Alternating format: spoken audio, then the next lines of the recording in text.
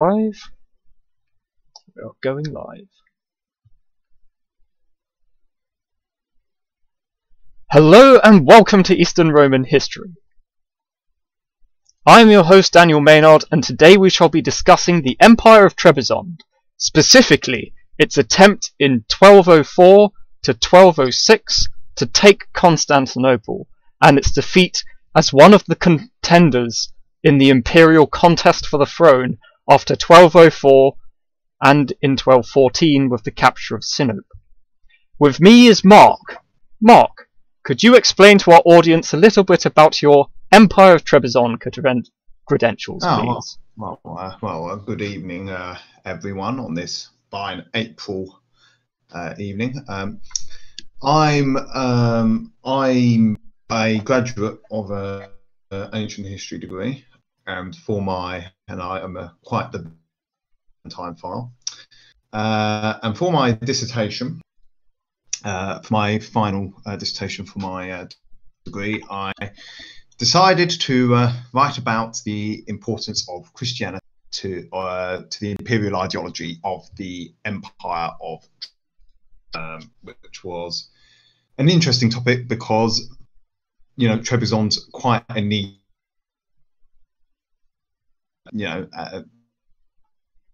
it's quite a unique empire, isn't it? Yes, it is a merging of cultures, which is one of the most interesting things about it, between the Caucasus, the Middle East, and of course, Byzantium. Yeah. It's certainly an empire that catches the imagination. I know that Cervantes mentions the Empire of Trebizond in his Don Quixote. So it just kind of goes to show that even this little empire that there's not that much information for has a certain legendary quality to it almost. Anyway, yeah. Since we are talking about the foundation of this particular empire, shall we go through the events of its foundation? Yes, I mean you're the expert at this, so I'll leave it. Okay. Leave the narrative. So, indeed. So what I'll do is I shall go through the events, and then after that we can discuss them. Yes, by all means, by all means. So, our story begins in 1185 with the deposition of Andronicus I Komnenius, who was lynched by a usurpation by Isaac II Angelos. His grandsons, Alexios and David Komnenius, who were the sons of Andronicus's son Manuel the Sebastocrator, fled Constantinople to escape retribution from Isaac Angelos. Above anyone else, they were the most legitimate members of the main branch of the Komnenian family. After the coup, their mother, the wife of Manuel the Sebastocrator, who is most likely Rusidan of Georgia, fled with her sons to her homeland in Georgia, where they grew up and, once old enough, set about the conquest of their birthright. Although some historians have believed that they hid in Constantinople for 20 years, this seems very unlikely. The right-wise emperor would be... I find it doubtful that Isaac II would allow the proper heirs of the empire to remain in the capital for so long. Also, neither of them were used in any of the subsequent rebellions which had pseudo-Alexios II's and also the coup of John the Fat in 1200 or 1201. So, they escaped, but their escape is lost to history. But it is likely that their mother managed to reach a ship with both of them and sail to Georgia. And then after 1185, they are not heard again until April 1204. In April 1204, Alexios and David went to Georgia to seek help. Their paternal aunt, Tamar the Great of Georgia, gave them an army of Georgian allies to lead an expedition into Roman territory. Unlike the Eastern Roman Empire, Georgia was experiencing a golden age at that time, and was more than capable of giving two young adventurers an army and resources. Alexios and David occupied Lazica, Trebizond, and a few other cities in their initial expedition. Alexios I was himself about 22 years old at that time, and his family was very popular in the Pontic area. This is partially because the Komnenos family originated from there, and Andronicus Komnenos, before he became emperor, resided at Ornion and was essentially a local governor of that area beforehand. So there were fresh local loyalties to the imperial family beforehand that they were able to exploit. Sinope and Ornion joined Alexios and David. This local loyalty should also be seen in the wider context of the fragmentation of the Eastern Roman Empire before the fall of Constantinople. This is because the central government was failing to provide external and internal security, both from raids from the Turks and from raids from tax collectors. Those officials that did come from the emperor were usually tax collectors out to extort as much money as possible from the populace. Local aristocrats who wielded considerable power in their areas due to the nature of the Komnenian system took it upon themselves to provide a solution, and this can be said to be the case for Trebizond. In the east alone, Aldebrandinus seized control of Italia. Theodore Mungathus had taken control of Philadelphia. Manuel Mavrozomes had seized the Meander Valley, and Theodore Lascaris had fled to Nicaea. While Alexios remained in Trebizond, consolidating his position, David continued east with his Georgian allies and native mercenaries. David captured Paphlagonia and became its ruler, but was still in partnership with Alexios. David had extended Komnenian hegemony all the way to Pontic Heraclea in about 1205. Within a few months, Komnenian power stretched from Lazica in the east to Heraclea in the west. Fittingly, Alexios at some point adopted the name Grand Komnenos. The opponents that Alexios and David now faced were Theodore Lascaris in Nicaea, the Seljuk Turks of Iconium to the south, and the Latins who controlled Nicomedia. Unfortunately, things went downhill almost immediately. Sultan Kaikhosru I attacked Trebizond and besieged it in 1206. David, in the meantime, launched a campaign under the command of a person called Senardinus against Nicomedia, which had just been abandoned by the Latins. The Nicaeans had recently occupied it after the Latins had just left. However, Nicomedia, which was one of the empire's most important cities in the east, was imperative to take for David because it would be the staging ground for the recapture of Constantinople. Senardinus was ambushed and captured by Theodore Lascaris. David's ambitions for further expansion was quashed, having lost one of his armies, something he could ill afford to do. Theodore then launched an invasion of Paphlagonia, besieging David's capital of Heraclea, and Pelusius defected to Theodore Lascaris. David solicited the aid of the Latins as allies, and they in turn attacked Nicomedia. Terry of Luz captured Nicomedia from Lascaris, which forced him to turn back. After the reconquest of Nicomedia, the Latins returned to Europe to face the Bulgarians that had themselves invaded. David paid for their aid by sending the Latins several ships full of wheat and meat. The destruction of David Komnenos' army by Theodore must have been so devastating that he swore fealty to the Latin Emperor of Constantinople in an attempt to gain further aid against Lascaris. This subjection took the form of David being included in the emperor's treaties and correspondence. He was in effect another feudal lord. David in 1206 launched a new raid against the Nicaeans, pillaged several villages and took prisoners from around Pelusius. His contingent of 300 Frankish allies were ambushed by Andronicus Gidos, possibly the future emperor Andronicus I Gidon, in the mountain pass near Nicomedia, where they were all massacred. In 1208, the Latins directed their army to Chalcedon. Chronically short of manpower themselves, the Latins remained in Asia only long enough for Theodore to abandon his second siege of Heraclea before returning to Constantinople. Then Theodore took Amastris, Kitoros, and Cromna, and the surrounding countryside. David's new frontier now stood at Cape Corambis, west of Sinope, which was now David's headquarters.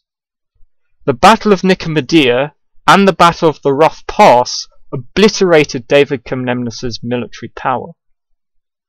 He could not get aid from Trebizond because they themselves were busy with the Turks.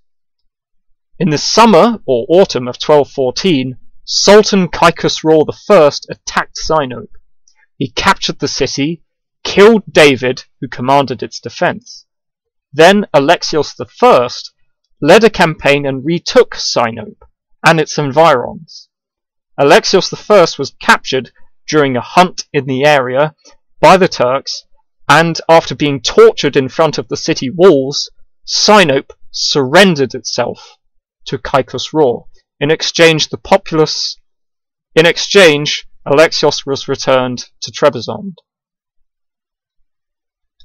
Alexios had to become a vassal of the Turks and pay an annual tribute of 12,000 hyperpora, 500 horses, 2,000 cows, 10,000 sheep, and 50 bundles of gifts. In exchange, the Sultan recognized Alexios as ruler of Trebizond, in effect guaranteeing its independence. Sinope was surrendered on the 1st of November 1214, and thus ended Trebizond's imperial aspirations. The borders of the empire in the west now were set at the river Iris near Thermodon. In the east, they were set at Soteropolis. Alexios I had, in the intervening years of expansion and decline, managed to gain the subjugation of the former Roman Crimean provinces in Cherson and Gothia. And that concludes the series of events. So Mark?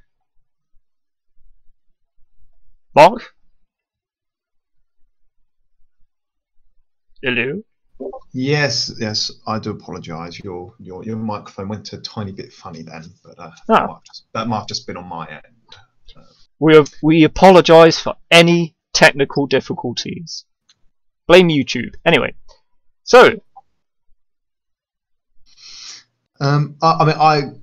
any comments before we get going? I would just like to me and for your good loyal listeners, me and Daniel do have quite frenzied discussions about this,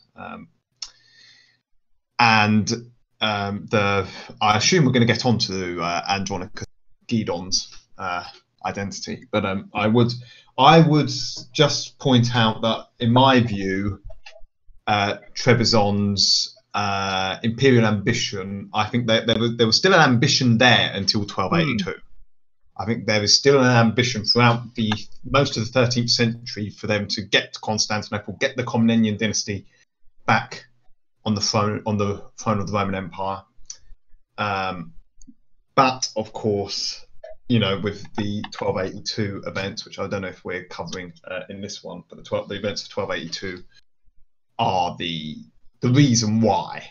That's why that is the end of their imperial ambition, is 1282 rather than rather than the death of Alexius. Although, if Gaidon is the general in question, of course, the general who defeated David's march west, then it would make sense for there to be a period of peace with Trebizond and the Nicene Empire.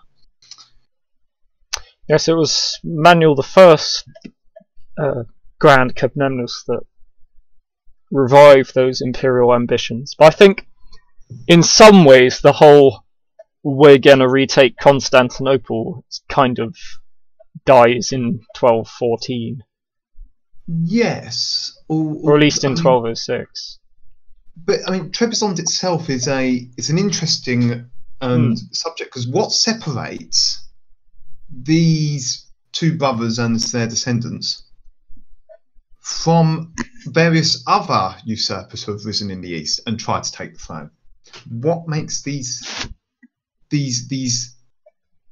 this time they're not that old, but what makes them so fascinating? And in my view, is partly the name, and also Komnenos, and also the longevity of their empire. But of course, it all starts with these two young men, David and Alexius. Yes. Which before, I was just going to no, continue. Because Vasiliev does a very good article on the foundation of Trebizond. Yes. And they should be able to read it online free on JSTOR, and it's a very good read. Yeah. It's very good. It's quite in depth and quite clear and concise, and it's very good.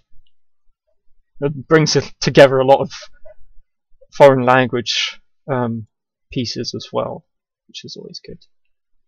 So, I think the bottom line with the events is that they try and things go horrifically badly for them. But I think it could have been worse.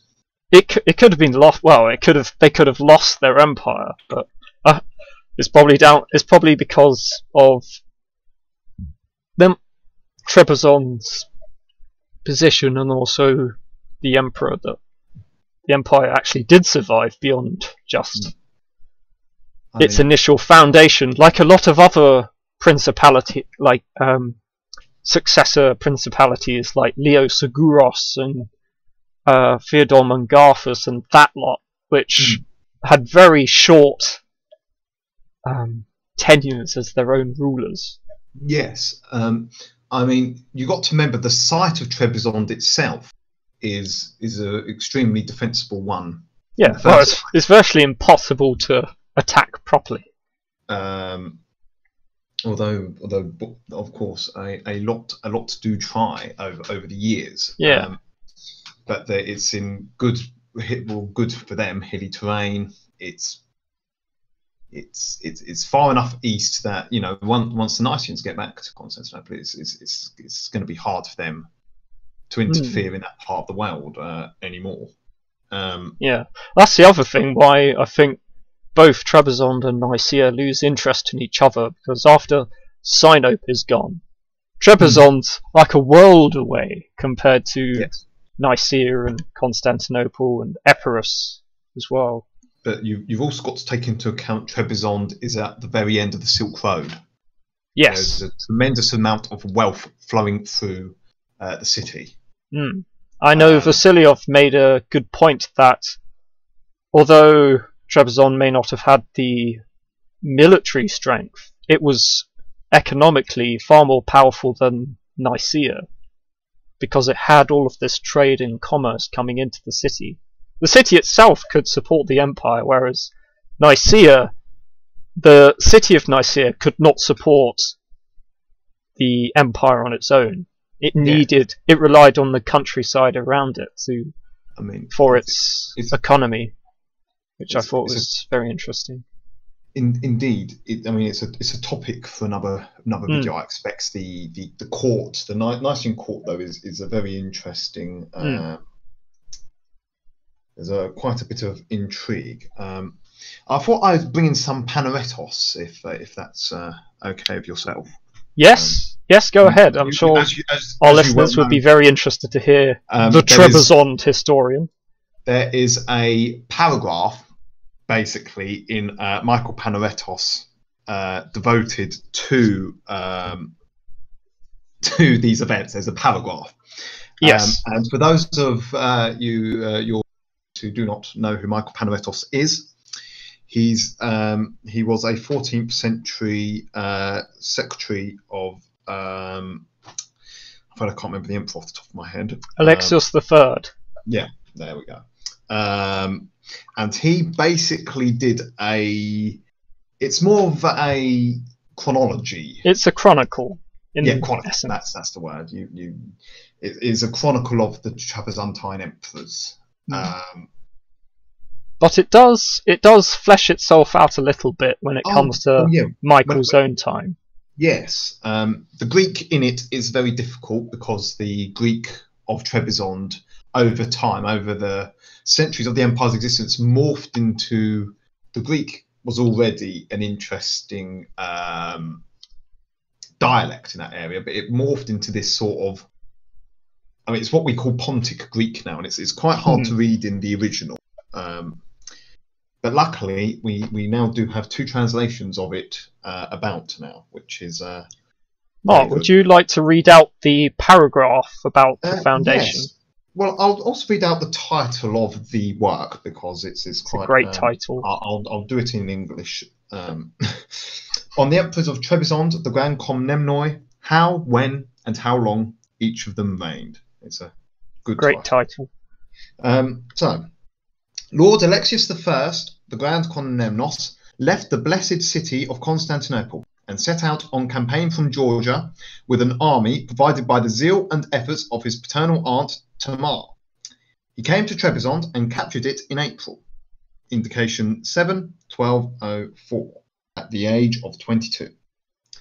After he had reigned 18 years, he died on the Sunday of Orthodoxy, February the 20th, 1222, aged 40. And that is it. That is all we have for these particular events in Panaretos's chronicle. Much of the rest relies on more contemporaneous historians. Although, I will mention something about the dating, which is quite interesting. So, in a previous video about the fragmentation of the empire, I mentioned the Partitio Romane. And it's interesting that in that Partitio, it was a kind of apportioning out of the possessions of the Byzantine Empire by the Crusaders. In the date itself is a bit funny, but 1204, 1205, round about then. And interestingly, Trebizond is not mentioned in the Partitio Romani, which suggests that by the time they made it, Alexios had already established himself in Trebizond and was no longer sending taxes to the empire. This is also true with places like Corinth and also Atalia, which had already broken away under their local rulers. So I think that's an interesting thing to mention. Yes, and the one thing, the event which you can't underestimate is the support of Queen Tamar. Yes, Tamar. Georgia is crucial in this. Yes. In fact, I've come up with quite a few notes about Georgia, if you don't mind me going through them. No, by all means. And do feel free to pitch in at any time, Mark. So, Georgia. Mark, before I dive in, and I'll leave this as a question for you to ponder. Was Alexios and David's initial expedition a Georgian expedition. Now I'll leave you to ponder that. So I'll go through this and see what happens. So Georgia has been around for ages at this point, and the Byzantines and Georgians have had relations in the past. For instance, Maria of Alania, who was the Georgian princess in the 11th century, married Michael VII and Nicephorus III, and also was a sort of godmother, despite being like a year younger than Alexios I Komnenos. Anyway, and relations heat up again, so to speak, when Andronicus I Komnenos appears at the Georgian court in 1170, and he was very cordially received by King George III of Georgia, who honoured him as an imperial prince at his court, because this was the cousin of the emperor, sort of thing. Andronicus participated in some Georgian military campaigns as well, so he was laying down the seeds of good relations, so to speak. Eventually, Andronicus leaves Georgia and then takes up residence with the Turks of Iconium, which is the Seljuk Sultanate of Rum. And but it's George III's warm welcome to Andronicus that I think is very interesting, which implies that Georgia and the Empire had very close relations, or at least the Georgians with the Komnenian family had very warm relations. Possibly even specifically Andronicus himself, although the Byzantines didn't make much of that good relation, but that's a topic for another time. And it could be speculated that Andronicus I's first wife was Georgian. Vasiliev does actually mention this point, and he says that, so Mark, you know David Komnenos? Yeah, which one? Precisely. So there are 3 David Komnenoi that appear in the history of Byzantine Empire, sort of that have some sort of role that we know about. All 3 of them are related to Andronicus I in some way, which Vasiliev believed was part of Andronicus I's personal relationship to Georgia. The first David Komnenos that appears is a relative of his who is given command of Thessalonica during the Norman invasion in 1185. Then the next one is, of course, his grandson, who appears. And then, of course, the last Emperor of Trebizond is also called David. But this name, which is a Georgian name, and there are several kings called David, etc., doesn't really appear in Eastern Roman history as a sort of common name until after or around Andronicus I. Just something for food for thought. So also Alexios Komnenos, who was one of the sons of Andronicus I, had actually lived in Georgia prior to that. And then when Andronicus seized control of Constantinople in 1102, he joined his father. And then after the coup in 1185, he returned to Georgia, and also was considered as a husband for Tamar the Great. So there is a kind of knitting together of relations between Georgia and the Komnenian family, specifically Andronicus I and his close family. Manuel Komnenos the Sebastocrator, who is the father of our 2 protagonists, was actually married to the sister of Tamar the Great, Rusidan of Georgia, and escaped with them back to Georgia. Which would explain why Michael Panaretos, as Mark read out, says that Tamar the Great was their paternal aunt.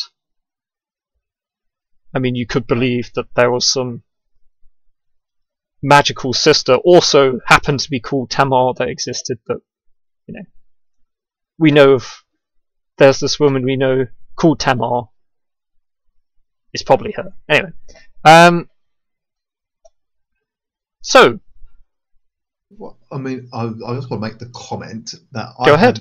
I had not, and of course now I know, of course. Well, I knew, like I know, you know, I mean, like, I subconsciously knew. Of course, all the David Komnenian are related to Andronicus I. Which that's fascinating, isn't it? Yeah. But I just saw a question come up, which I would in like the comments. Yes. Did the emperors of Trebizond address themselves as emperors of Trebizond? Go ahead, Mark. Although we're dealing with the foundation in this particular episode, I let me get up the. Basically, they stylize themselves as the emperor and despot of the Romans. Until they regard themselves as legitimate Roman emperors, and wanted all of the pomp and circumstance associated with that title. But in 1282, John II, Emperor of Trebizond, as we call him, I believe married the daughter of Michael VIII Palaeologos in Constantinople, I believe. Yes. And as part of these marriage negotiations, he relinquished, so to speak, the title of Imperator Romanum, or of course the Greek Basileus Romanoi. Yes, I was just about to say that, Daniel. And instead, he wanted to be called Basileus and autocrat of all of Anatolia, the Iberias, the Peratea, and the East. And of course, once that happens, it basically sort of is him admitting subservience, so to speak. And I've always been interested to wonder whether or not did John IV lay claim to the title of Roman Emperor again, and I've never been able to find out the answer to that. That's a very interesting question, actually. Did John IV, and I have not been able to find out the answer to that question. So I hope that helps a bit with that particular. Because John IV did take up the mantle as the leader of orthodoxy with John VIII when John VIII became Catholic. It's very interesting, actually. Yes, but a topic for another time, I'm afraid. Indeed. I like Trebizond. There's so much we can do. Anyway. And another, I'd like also, just because I know a lot of the coinage, if I may, Daniel, just go ahead. Be my guest. We don't actually have. It's rather upsetting, especially for those of us who are interested in the Empire of Trebizond, that we have, because coins are always some of the best sources for looking at empires throughout history, really. And Trebizond, unfortunately, we do not have coins for Alexios and David. And indeed, there is some debate as to what exactly is David's status in all of this. It is peculiar. Yes, but before we answer that, I just want, but the coin-wise, Andronicus Guidon, we have a lot of coins of Andronicus Guidon, and it seems that he reminted the coins of Alexius, but they were clipped somewhat. So he'd based it. Yes. Because clipping, just for our viewers, clipping in pre-paper money times is a form of debasing the currency. I have a good example of this. There is a coin, there is a follis, which is a bronze coin with a hint of silver in it, of Constantine X Ducas from the 11th century. And it's actually been clipped around the edges, so the sides of it have actually been cut off to make it weigh less, making the money worth less. And a lot of sort of economic history for the Byzantine Empire, when they say, and then this emperor debased the currency, is based on evidence like that. The sources themselves don't mention that. There isn't a, in this year, Constantine IX decided to reduce the amount of silver in the currency. No, this is based on coins that have been clipped. The weighing of coins, how much they weigh, is a very large hyperperon made of gold of Alexios I, weighing the same as some sort of weird pewter thing made by Andronicus III several centuries later. No.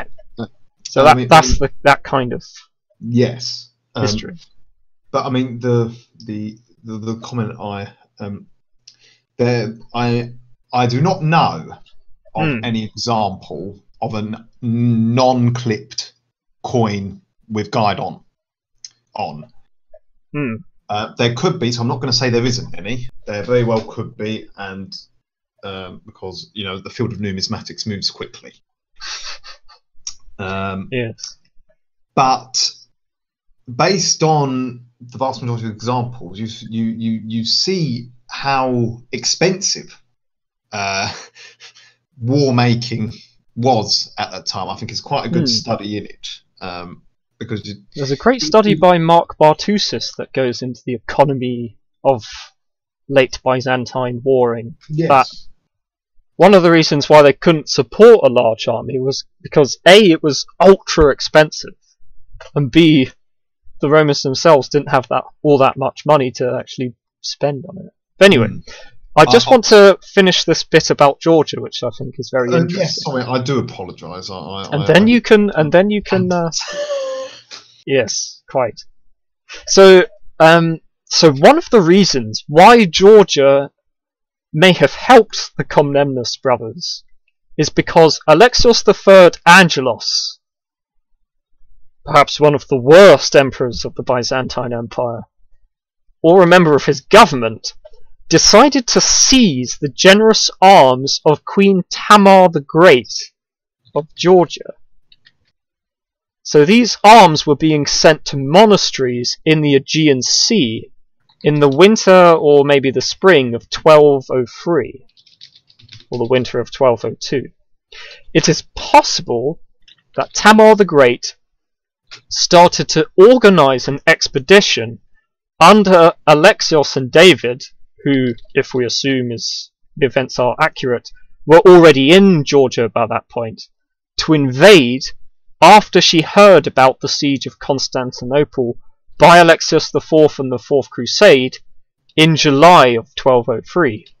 Because I think there is some weight to this, because A, how do they put an army together to invade, only finding out that Constantinople was being filled with crusaders, or being attacked by the Fourth Crusade days or weeks before? It's just logistically not possible, unless they did it at some point beforehand.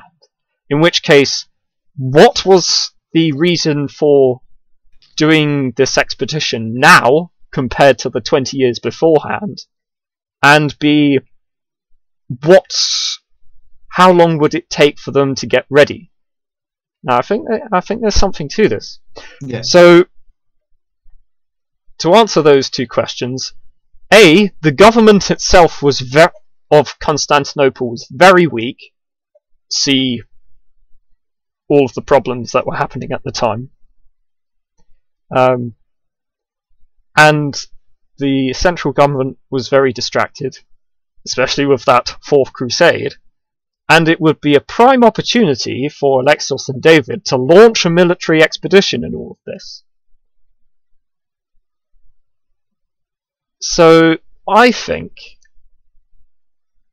so.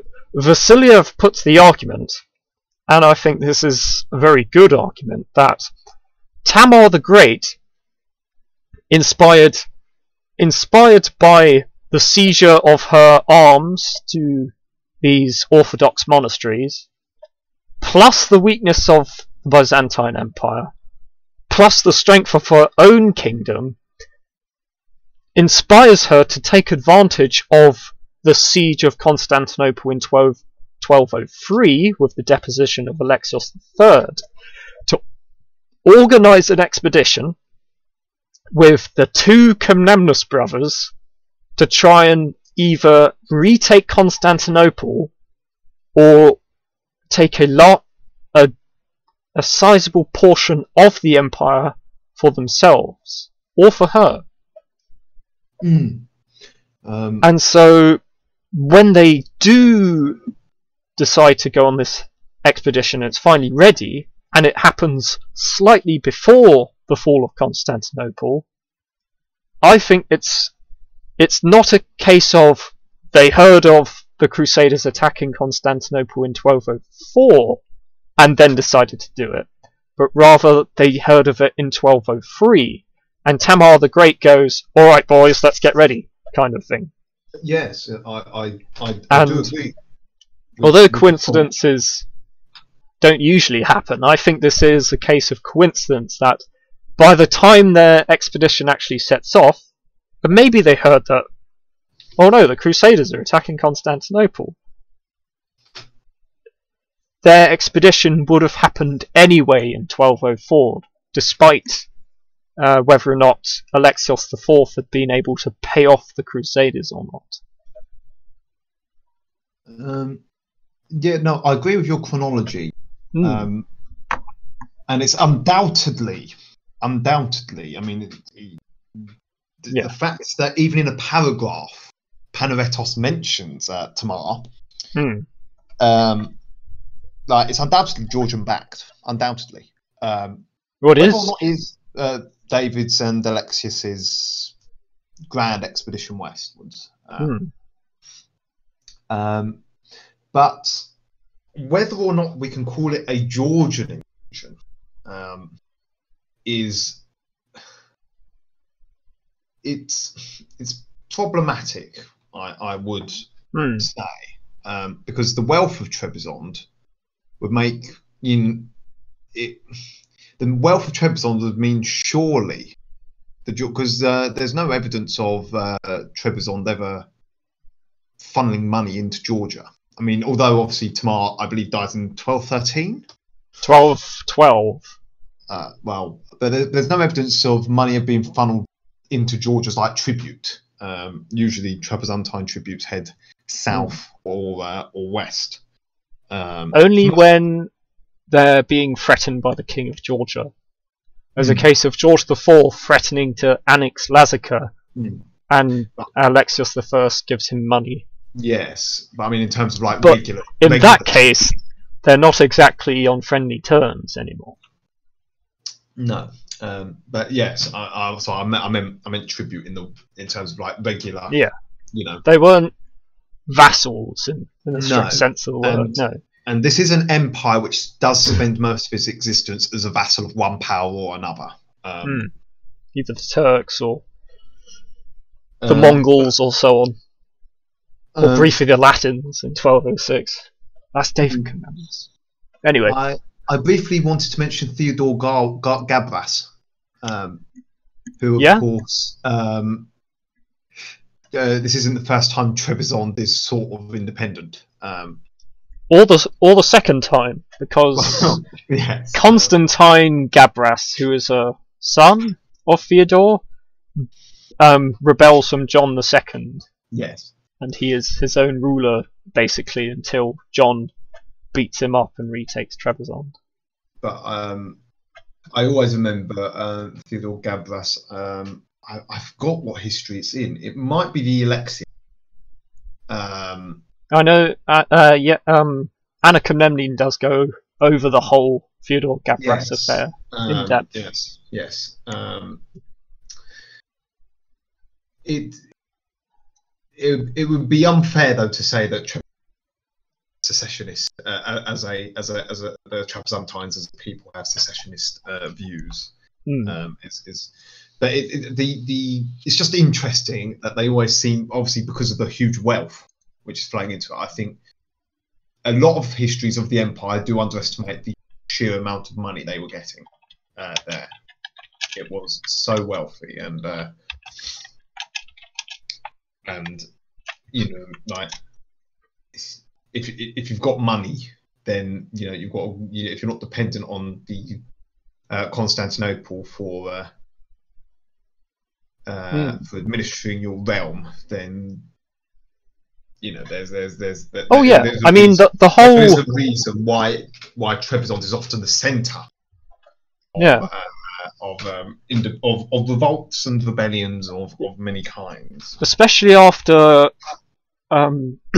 especially after the 1070s. It becomes so detached from the centre. Because the Komnenian emperors just can't be asked to reconquer, or actively don't want to reconquer, central Anatolia.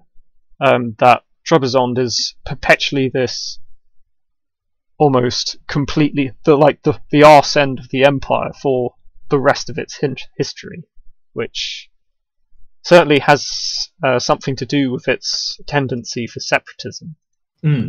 But also I think one of the reasons, especially for this instance, why Alexios and David were able to accomplish so much in so short a time. I mean, they were able to take the whole of the Pontus region in a year, 2 years, is a number. One, there are Komnenos, and the last Komnenos that was there was Andronicus I, who had been the governor there locally. The Komnenoi had originated from the Pontic region, Castamon, and also, although the reign of Andronicus I was a bloody reign of terror, that was largely centred in and around Constantinople, whereas the provinces themselves were less affected by Andronicus's cruelty. And we do know that Andronicus issued reforms to try and rectify the growing corruption in the provinces. This is known about the Hellenic provinces. It's not known if he also applied this to other provinces as well.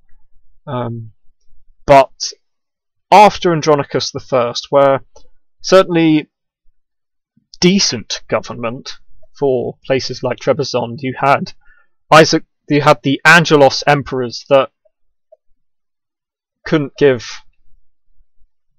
stuff about the provinces so long as they were paying money. And so when Alexios and David arrive, you can imagine the local populace is like, oh, these are the grandsons of Andronicus I. He was a decent bloke. Let's follow him. But it's true. It's yeah, no. I know.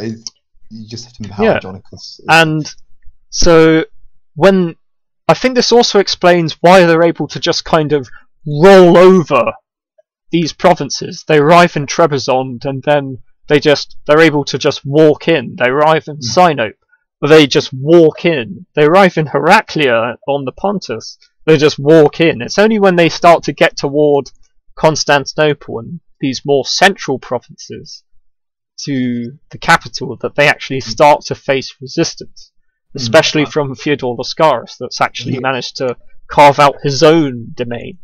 But you shouldn't underestimate how close David does get Constantinople. He gets very close. With Synardanos was actually a good leader. He may have actually besieged and taken Nicomedia. So yes, and there was virtually no one in Nicomedia at the time, so he could have just walked into it. Yes, they're very close. How obviously we're not in the realm of alternate history here, but it'd be interesting. It's interesting thought as to what could have happened if they'd taken the city. The way the emperors try to legitimize themselves, especially David Komnenian, which is why I brought up earlier what exactly is his position here. Yes, because we may not have any coinage for Alexius or David, but we do have seals for David, and we have 2 seals. You can find them on Dumbarton Oaks, if the Dumbarton Oaks seal catalogue, if anyone fancies looking at them. But the way they legitimise themselves is through, of course, being a Christian empire. They use biblical imagery, and I do. And David, of course, which better biblical figure to use than, of course, King David. Yes, exactly. And so his seal has invokes King David. One of them does. It just says that King David be the sure guardian, the correspondent of David Komnenian, descendant of the emperors, which is it shows that there is a wish for legitimacy. It isn't like some half attempt to just carve out their own kingdom. They do want to get to be Roman emperors. The goal is Constantinople at this point, and in my view, it's still the point until 1282.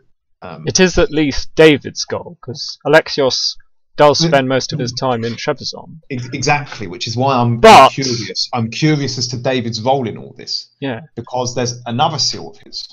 I'd also counter myself by saying, but what was he doing? Unfortunately, we don't know. So he may have been doing something very legitimate, like, for instance, retaking the Crimean provinces. Yes. At that time. So I think, although he isn't active, I think it would be too much of an over judgment to say that he wasn't doing nothing. He wasn't doing nothing at all. Yeah. He couldn't have been. The empire surviving his death is proof that he doesn't do nothing. No. He retakes Sinope. Yes, he does. Yes. So he wasn't doing nothing at all. So I was just gonna bring up the second seal. Go ahead. There's no specific dates for this compared to the other one, and instead it uses Saint Eleutherios as born in the sword of purple.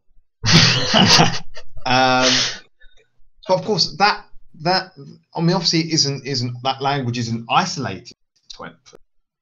Isn't isolated to emperors, but it's an interesting. Is he inching towards taking it for himself? I don't know. It's an interesting. I think. Well, this is where we. I know. We're going into alternate. We're going into, and I don't mean to drag us in that direction, but David puzzles me.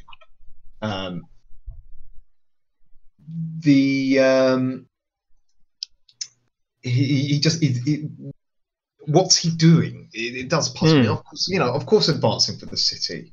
But what's the end goal? Is he just an opportunist, or is this a kind of grand crusade for Constantinople? There's no denying, of course, that as they're brothers and they're Komnenian brothers, they know exactly what their name is. Yeah. But at the same time, fratricide, usurpation from a brother, that isn't impossible when you look at Byzantine history. I think how I would describe David's relationship with Alexios is that so my opinion is kind of based on what Nikitas Koniates says, because he was actually a contemporary historian, Yes, hostile, yes, yes. is that he calls David the ruler of Paphlagonia, which implies to me that although Alexios had direct control over sort of the lands from Sinope to the Georgian border, David had direct control over Paphlagonia from Heraclea to Sinope. So I think, and being brothers, I think they were kind of working together, because they do work together, or at least they have a cordial relationship with each other. Although I don't know of Alexios ever actually helping David after he takes Heraclea. But I think because there is a lack of detailed evidence, it's difficult to say one way or the other. I mean, the most likely explanation is, he's conquering it for his brother, and and they're in contact by messenger, and he's that is the most likely explanation. We'll sort it out later, kind of thing. Well, I mean, in all fairness, Alexius is the elder one. So but then again, so that is the most likely explanation. I don't mean to peddle conspiracy theories, but you do have to remember, of course, there's not succession by primogeniture in the Byzantine Empire. It is not. Eldest is not necessarily first. No, well, as shown in Trebizond, when Gaidon, of course, is emperor before John. So as I said, it's because of lack of evidence, I guess, that I can question what David is up to. Yes. Whether or not, as I said, the most likely explanation is that they're being good Komnenian, good children of the Komnemnoi, and are trying to reclaim their birthright, so to speak.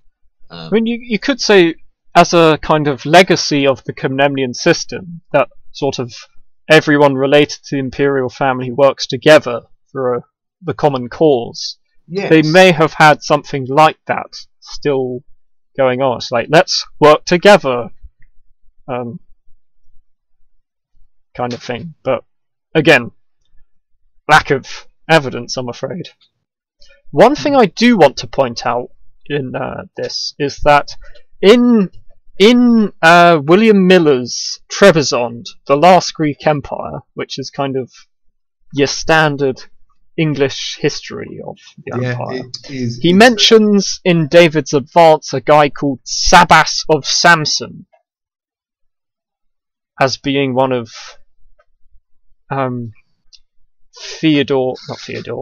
of David's opponents.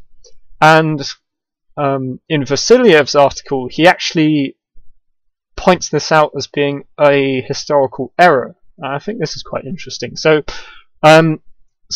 Sabas of Samson, which was another one of these Roman princes that grabbed what they could in and around the fall of Constantinople, was formerly believed to have taken Samsun, which is a city in the area of Mesos near Sinope.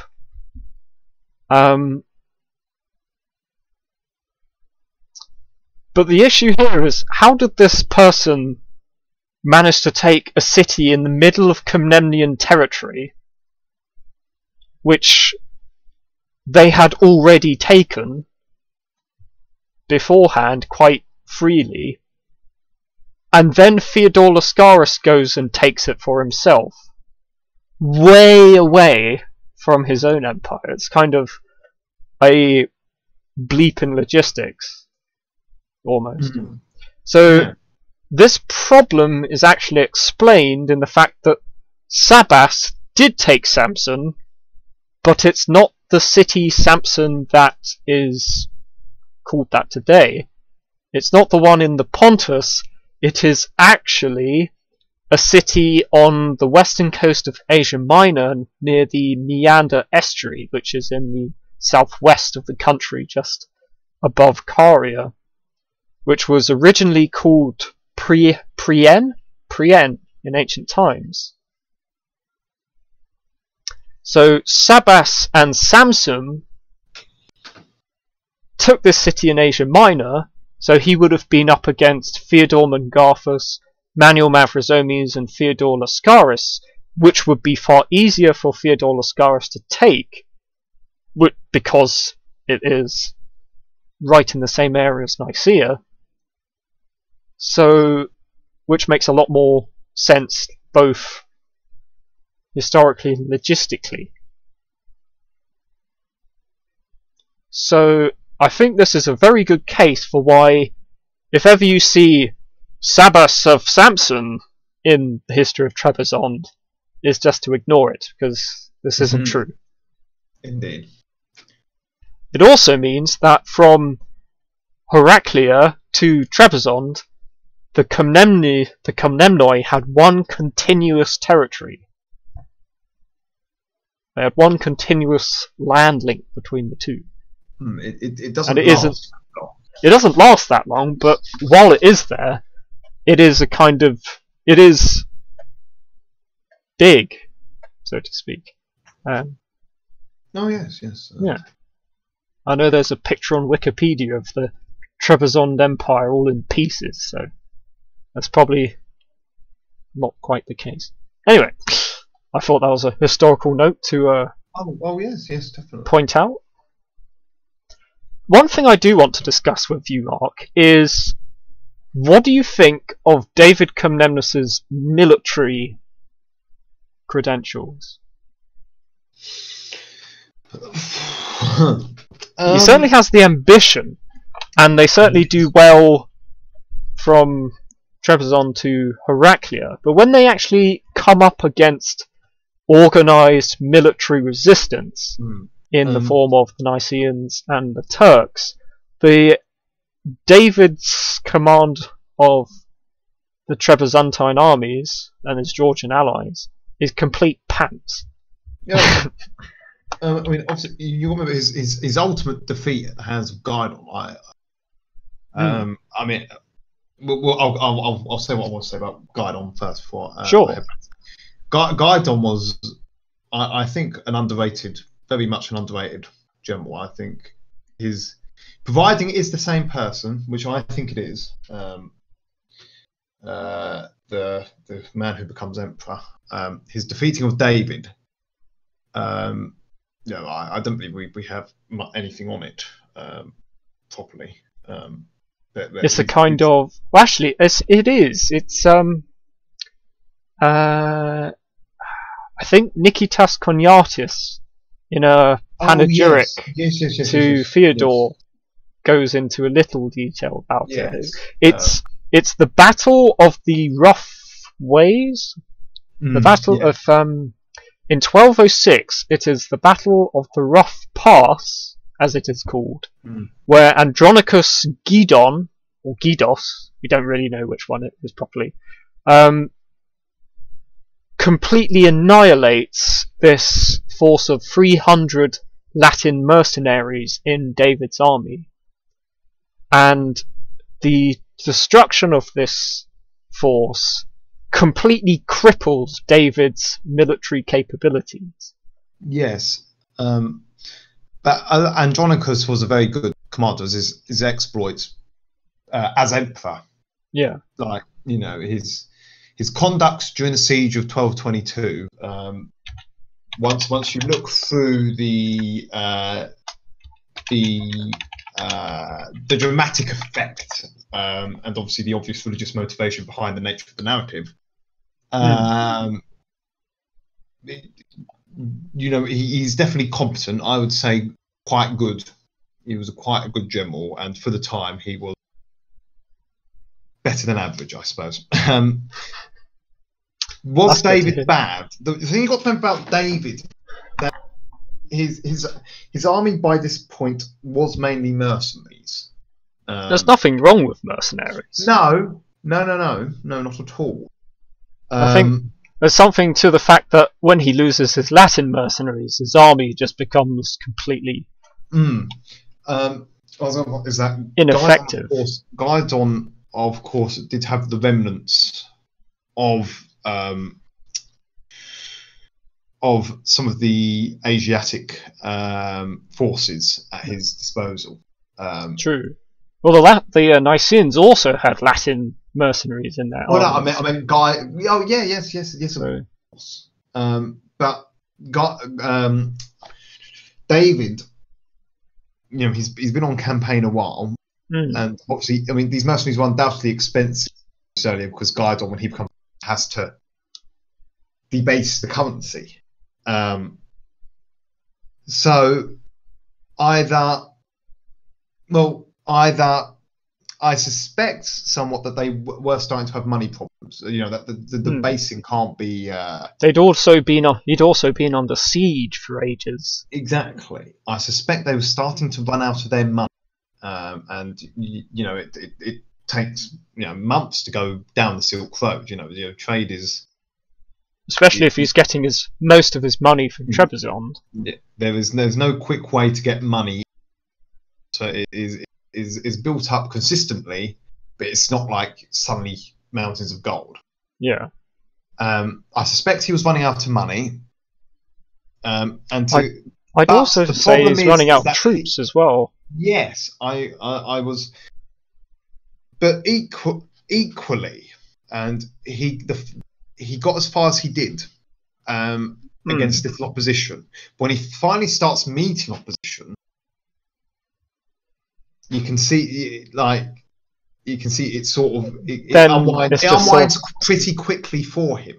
There's one disaster after the other. I think there is a point that either David himself was not particularly a good commander, or he lacked good military judgment. And I'd say this for a couple of reasons. One is that it was him who appointed Synardonos, who was a young and inexperienced commander, to lead a large part of his army, which probably also included the Georgian contingent, or a good portion of it, that Tamar had given them, against Nicomedia. And they go through the mountain passes in between Paphlagonia and Bithynia, and they get absolutely destroyed by Theodore. And because David's given command to Synardonos. It may be he may have done this purely because of overconfidence, perhaps because he'd been able to just walk over the opposition by this point. But I mean, you do have to. He's inexperienced. It's David. This is his first, I believe, his first proper campaign. Yeah. So he was what? He's what? Against an actual foe. Yeah, 20, 21. Something like that. He's not. He's not grizzled. I do admit he isn't grizzled like Theodore quite is. Well, Theodore's not that grizzled either. But anyway. Well, yeah, but Theodore has a large part of the a lot of the Roman elite with him. Yes, he does have a bigger pool to draw from in terms of high command, because most high command was drawn from the aristocracy, and I suppose it kind of depends on who else was available to David. Unfortunately, we don't know. So no, it's it's often the problem with Trebizond. Yeah. Yes, that we unfortunately we just do not know. A lot of the study of Trebizond requires a good deal of speculation. Speculation based on the evidence as good as you can manipulate it. Yeah, manipulate it. Well, history is all about the manipulation of evidence. As in manipulation, as in obviously you got the joke that I meant it as a double meaning. Yes. Okay.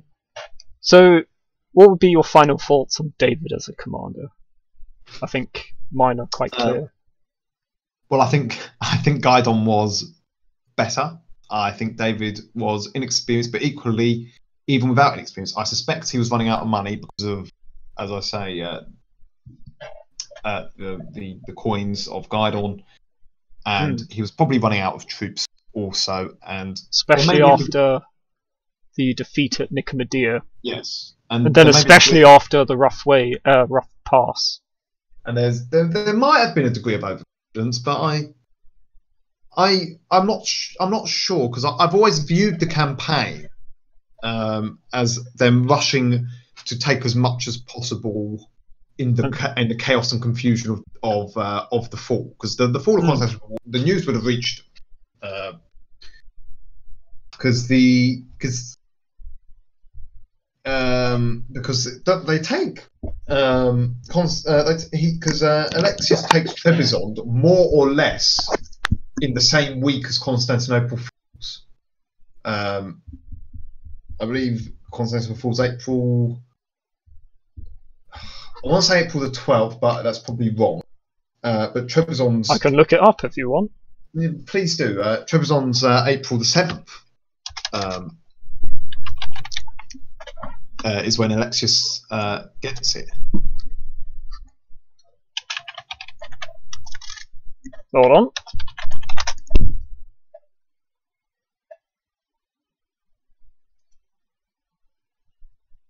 The Fourth Crusade took Constantinople in...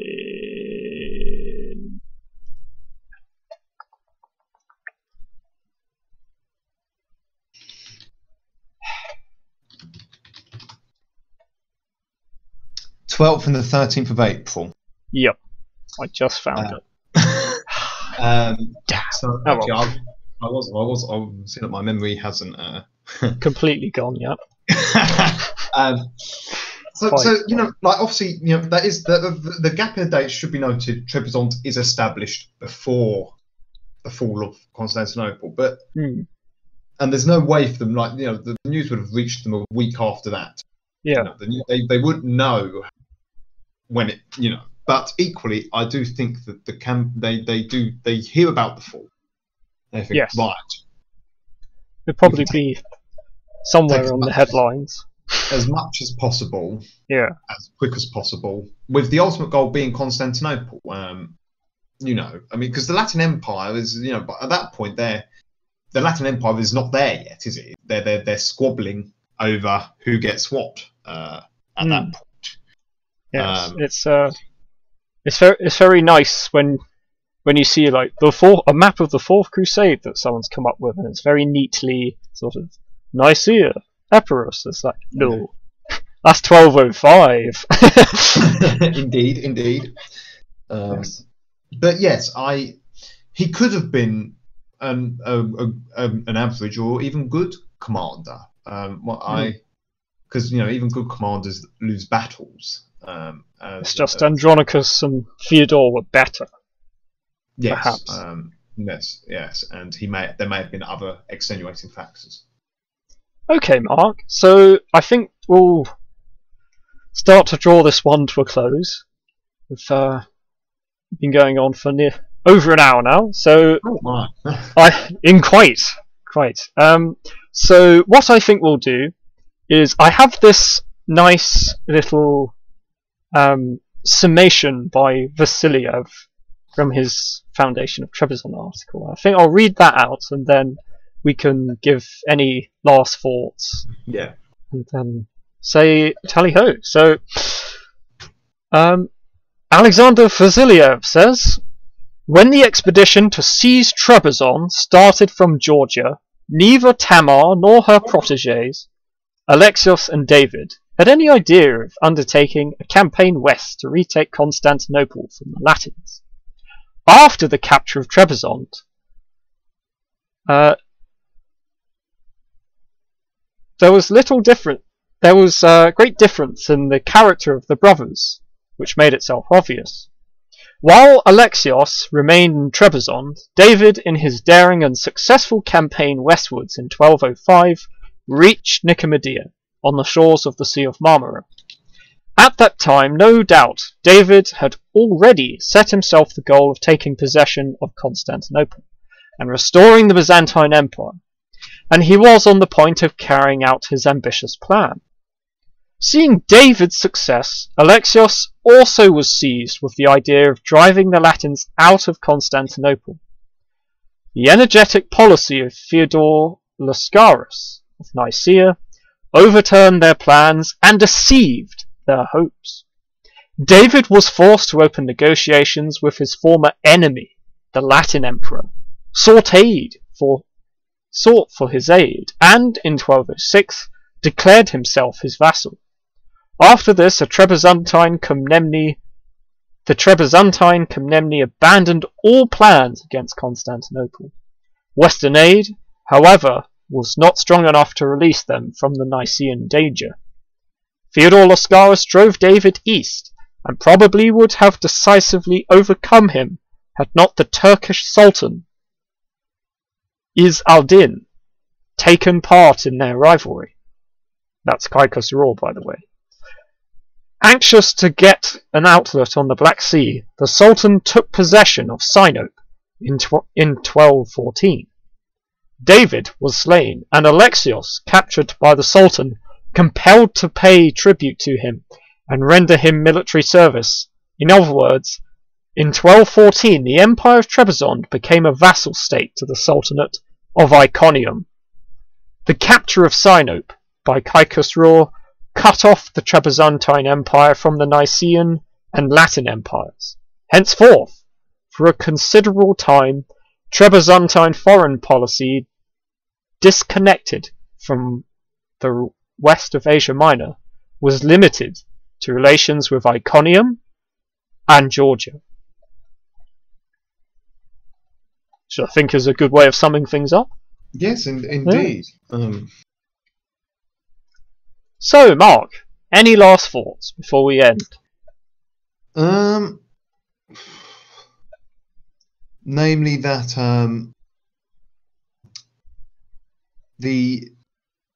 just as a you should never view history as inevitable. It's always easier to see things in hindsight, of course. Yes, indeed. But Trebizond's foundation is by no means, even once they've got the backing of Georgia, is by no means assured throughout that period. And Trebizond's position is by no means assured in that period. But what rapidly becomes apparent is partly the geographical location and at times some good luck on their part. The empire manages to survive the birthing. And the usual adroit military and diplomacy of the Byzantine Empire is always in play. But always remember that this empire, which these two brothers started, does outlive the Roman Empire. And whether or not we can, whether or not it's ever truly independent is for another day. But the Empire of Trebizond is a magnificent historical curiosity. Yes. And I would encourage you and also and your readers to read up on it. Yes, I would agree. It's very fascinating. But I'd also like to thank you for allowing me to discuss Eastern Roman history with you once again. Well, no problem, Mark. It's a pleasure as always. I always enjoy being a guest on your magnificent show. Hopefully you'll be back again soon. Thank you. And I think we shall wrap up there. Okay, everyone. I'd like to thank you all for watching. I'll be sure to have a look at your questions and that I haven't been able to answer on this at a later date. But thank you all for taking part. I hope to see you all again soon. I have been your host, Daniel Maynard. My guest has been Mark, and this has been Eastern Roman History.